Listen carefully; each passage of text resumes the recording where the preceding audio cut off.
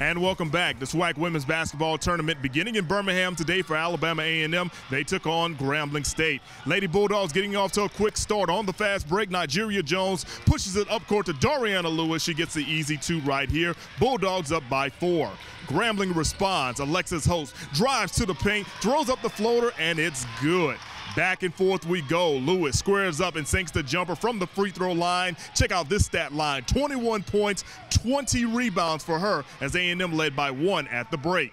Second half we go. Here comes Grambling. Alexis Holtz with the off-balance shot, and it is good for the Lady Tigers. Later on, Holt kicks it out to Justice Coleman, and she buries the three-pointer to extend the Lady Tigers' lead. A&M trying to keep it close. Darian Bergen taking it coast to coast. She'll get the bucket and 1. Lady Bulldogs down by 3. But A&M making too many mistakes down the stretch, and GSU took full advantage. Holt puts the game on ice right here with this bucket, and Grambling State eliminates Alabama A&M by a final of 58-50. After the game, Coach Margaret Richards talked to us about the mistakes that were made down the stretch. Again, I think we was extremely undisciplined. You know, again, we had wide open transition baskets and we turned it over.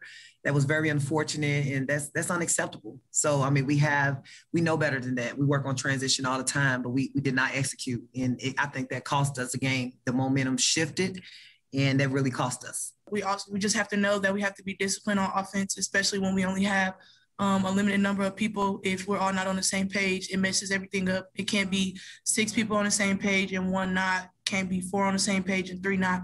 We all have to work together and try to figure out a way to get what we want. And tonight, I don't feel that we did that on the offensive end.